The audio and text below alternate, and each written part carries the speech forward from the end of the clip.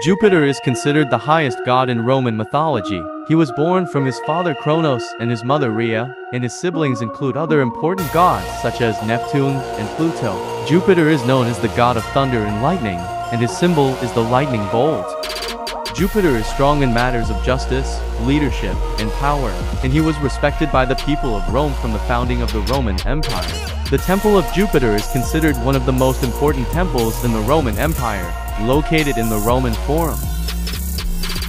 Jupiter was respected for his intervention in many important events throughout Roman history and for protecting Rome.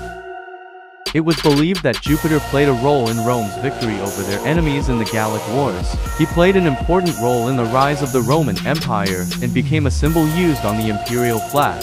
Jupiter is an important god for both Roman mythology and history. He is strong in matters of justice, leadership, and power, and is a symbol of the Roman Empire.